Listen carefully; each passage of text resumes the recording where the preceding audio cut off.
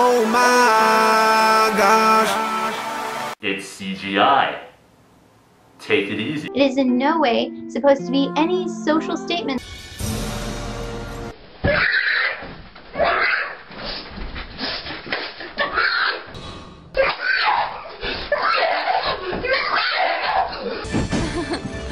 What an odd person.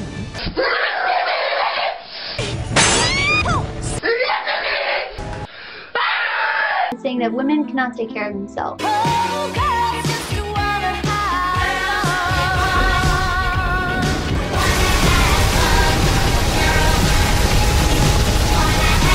Noticed that with a few notable exceptions, basically all female characters in video games fall into a small handful of cliches and stereotypes. Get in the car, get the Never know, homie.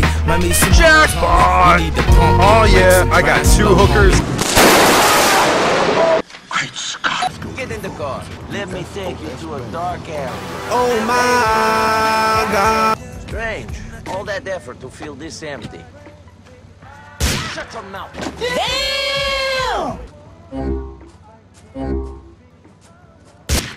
Great Scott. Saying that women cannot take care of themselves. That women cannot take care of themselves.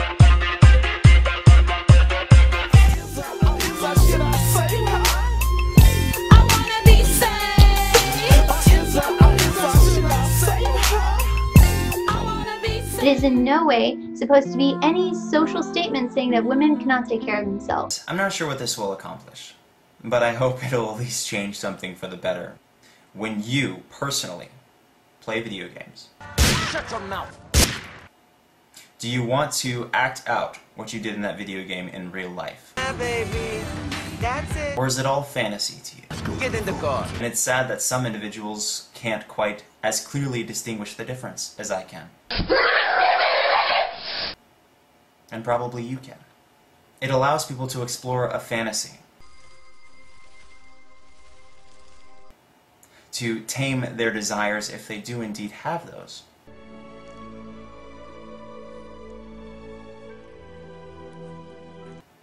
So they do not commit those acts in reality.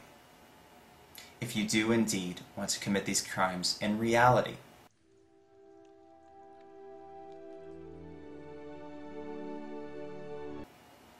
because of your experience in the video gaming world,